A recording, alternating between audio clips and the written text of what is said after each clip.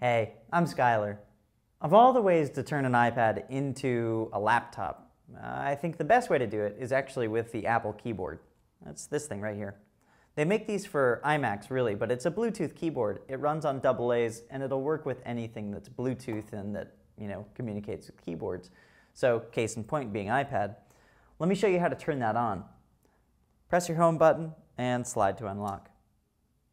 Head on over to Bluetooth and take a look at what's available.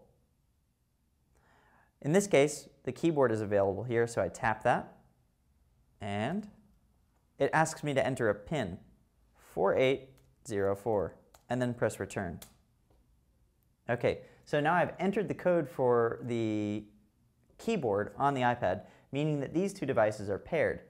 And if I set it aside for a second and go to, I don't know, Safari, then tap search, grab my keyboard, I can type in iPad, press return, and there we go.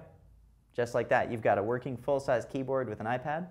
And if you've got a smart cover, this thing, you can just attach that to your iPad like so, flip it around, ta-da, laptop wherever you go. I'm Skylar. Thanks for watching.